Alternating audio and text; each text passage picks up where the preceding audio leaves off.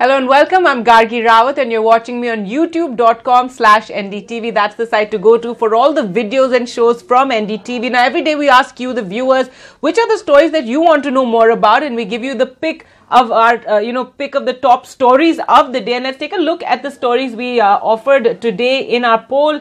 Delhi polls, controversial election speeches, and many of you want to know more about that. Mahua Moitra shreds CA in Parliament. It was a fiery speech by the Trinamool MP.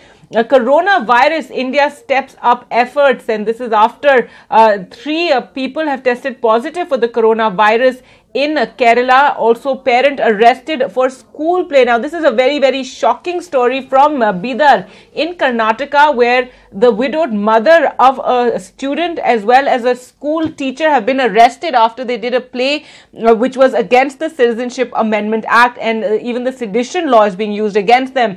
And Indian teams take on Pakistan in the World Cup. That's the semi-final of the under-19. That will be an India versus Pakistan match, and of course everyone rooting for the Indian team, who are also the defending champions in this cup. Now, let's talk about the hate speeches that have been taking place. Lots of controversial speeches that have been taking place in the course of the Delhi elections. You have UP Chief Minister Yogi Adityanath, who has been campaigning. He's a star campaigner. He's been attacking Shaheen Bagh. He's claiming that Arvind Kejriwal is giving biryani to Shaheen Bagh protesters, and this is something that Aam Aadmi Party has also spoken about. And he, not just that, he also talked about how Arvind Kejriwal supports those who attacked in Pulwama. Pakistan's ministers are giving statements in favor of Arvind Kejriwal. So a lot of talk about Shaheen Bagh, Pakistan, etc., on the campaign trail from BJP leaders as well.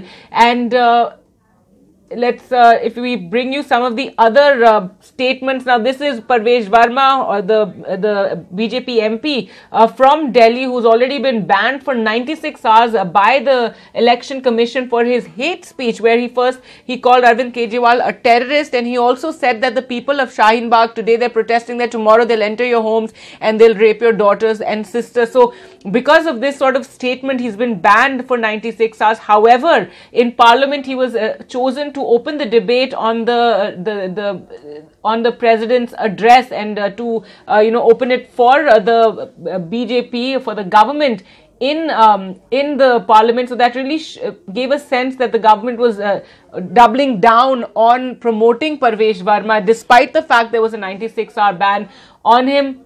And he also, Parvesh Verma, now has made another, controversial statement where he said that the ongoing protest against the Citizenship Amendment Act at New Delhi's Shaheen Bagh is anti-national. He said the law won't be rolled back because India is not ruled by Rajiv Feroze Khan. He said the Shaheen Bagh protest against CA is anti-national because they are demanding separation of Assam and Jammu and Kashmir from India. They want Jinnah's Azadi. This is not Rajiv Feroze Khan's government. Now, this is very often an allegation or a statement that is used to mislead people, to imply that Feroze Gandhi, the father of Rajiv Gandhi, who was a Parsi, was actually a Muslim. So that's what he's trying to do when he says that Rajiv Feroze Khan's government. So again, sticking with his controversial statements, Parvesh Verma is the son of former Chief Minister of Delhi, Sahib Singh Verma. He was the BJP Chief Minister of Delhi. Now, other statements, yesterday you had Union Minister Prakash Javadekar actually saying the same thing as Parvesh Verma, where he said that Arvind Kejriwal, the Chief Minister of Delhi, is a terrorist. And yesterday you had even Prakash Javadekar repeating this at a press conference, and in fact saying that that Kejriwal is making an innocent face when he talks about this being a terrorist. Kejriwal asking if he's a terrorist. And then he goes on to say that he's an anarchist and that he is a terrorist. And so now you have a union minister also making a similar statement that was made by Mr. Parvesh Verma as well. So Kejriwal asking if he's a terrorist. Not much difference between an anarchist and terrorists. So union minister as well making these kind of statements. So very heated the campaign trail in Delhi is, as you can imagine, with all these statements. Saturday can't come soon enough when Delhiites will be voting and finally this election will come to an end. Now, Anurag Thakur has also spoken out. Remember, he also controversially, Union Minister Anurag Thakur, who is the junior minister in the finance ministry, at a rally in Delhi, encouraged the slogan of Goli Maro, or shoot the traitors.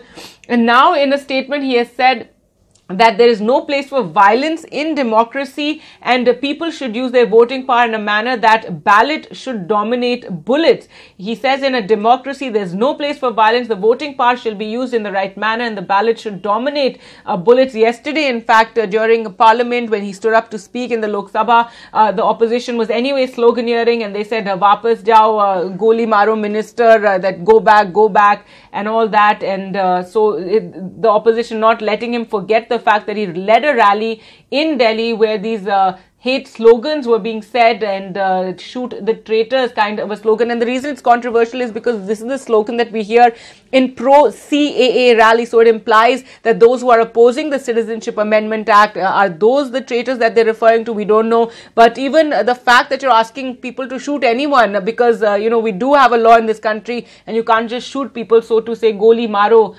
is very extremely controversial. Yesterday, Trinamool's Mahua Moitra spoke in Parliament, and she gave a speech which has gone viral.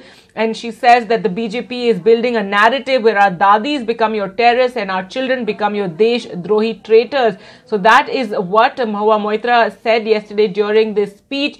She said that she called it a betrayal of the citizens. She hit out at the BJP, saying that those who believe the party's slogan of Sabka Saath, Sabka Vikas, that's development for all, you betrayed them by questioning the citizenship of the very citizens who voted you to power. So she goes on to talk about she said these voters, she said, cannot identify with the hate-filled, venomous invective that's spewed out by members of the ruling party. And she again goes on to attack the government over the Citizenship Amendment Act. So this speech has gone viral, and but let's now talk about the other story that is going, that is becoming, that people want to know more about, and that is what's happening in Bidar in Karnataka, where there's a lot of outrage over the fact that a parent, a widowed mother, has been arrested, and a school teacher has been arrested over a play that was that was performed in the school against the Citizenship Amendment Act. And the complaint against them is actually sedition. Again, the archaic sedition law, which is a law dating to pre-independence, a law that was used against freedom fighters like Mahatma Gandhi. Remember, and time again, it is misused against activists. But in this case, it's actually being used against over a school play. That is absolutely shocking. And on the 30th of January, one parent, she's a widowed mother of a young girl, and a teacher from the school were arrested. The children from the school, and some as young as 9 years old, have been questioned by the police 3 to 4 times, and even without their parents being present. So it's become extremely controversial. Now even a parent association in Bengaluru has put out a statement in which they have slammed the police in Bidar for the way that they have treated this entire episode and used a law like sedition, a complaint like sedition against a parent and a teacher of the school. So this play was staged in the school on the 21st of January. It was performed by students of class 4, 5 and 6.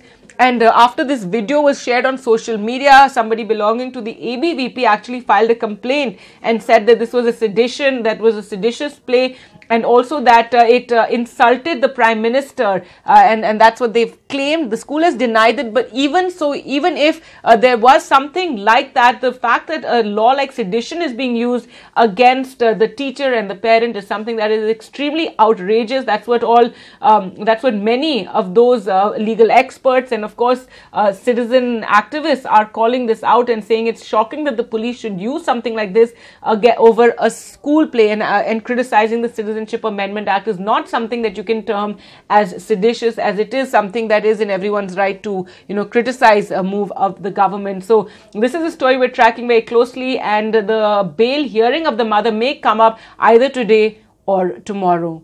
Well, that's all the time I have for you today. Thanks so much for watching. Goodbye.